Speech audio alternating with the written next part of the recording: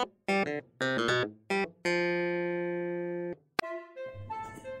guys, welcome back.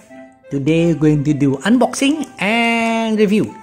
This is McDonald's Hello Kitty plushie, right? Yep. And what is this? The third option. I forgot. This is number 9 actually. Yeah. So Jonathan picked this. So we're going to open the plastic wrapper and show you. So it's about, how big is it? Maybe about 10 centimeters, yeah. So just open this one. Yeah. Can John open it? Yes. Yes. Is it difficult? Got it. Okay, let's open the box. I think there's a lot of option, guys, but we only get one. And this one, according to us, is very interesting because the color is crazy. Yeah, so the color is crazy. Is there a name to it? No, it just says Hello Kitty, Hello Kitty, Hello Kitty. And this is a bag plushie. You can put it to your bag. Look, this rope. I think we can tie it something like that. Maybe we can tie it.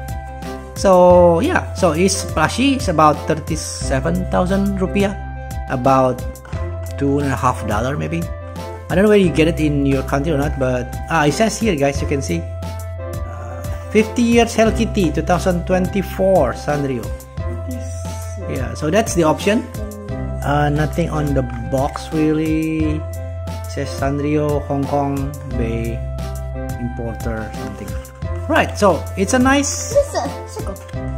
I think that's the tail. I think tail of the Hello Kitty. Right, guys, so maybe it's something that you like. If you're a fan of Hello Kitty, maybe you should get this one.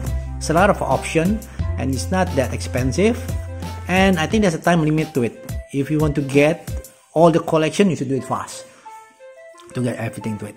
So you can buy any meal and buy this separately. So there is no minimum purchase like the Kerwin Frost, but you can just buy any meal and get this one. Alright, so that's a short video. A review of this one type of Hello Kitty. Hopefully you like it. Don't forget to give it a thumbs up, and we'll see you in the next video. Love you all.